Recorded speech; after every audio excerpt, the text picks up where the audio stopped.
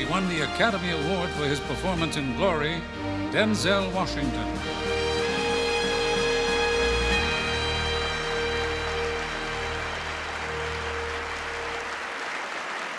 Thank you.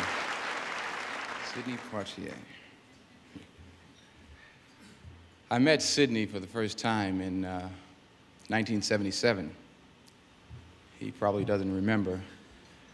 I was just graduated from college, came to Los Angeles for the first time. I was walking down Wilshire Boulevard, and I looked into a bookstore, and there he was, Sidney Poitier. Literally the man of my dreams, the only time I've said that. He was,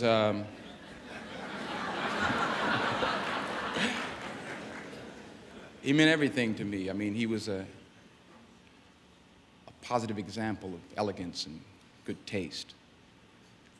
He was a source of pride for millions of African Americans. He was a great movie star that was appreciated by millions of people all around the world. So I took a deep breath, I walked through the door, and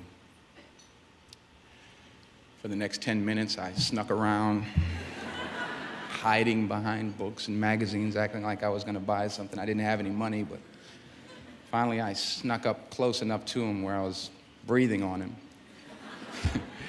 And he turned around and he said, "You're breathing on me." No, he turned around and turned around and said, "How are you?" I said, I'm Denzel Washington. You don't know me. I haven't done anything."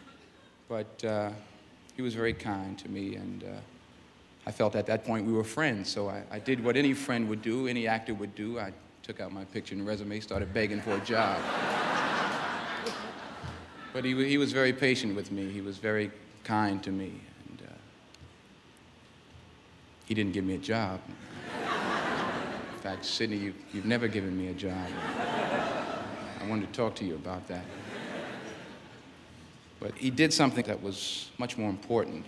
He gave me his time, his advice, and I can honestly say that the reason I'm up here today is because of Sidney Poitier, because of the time he gave me, the advice he gave me, the example he provided for me and many other African-American actors. I love you, I respect you, I imitate you. God bless you.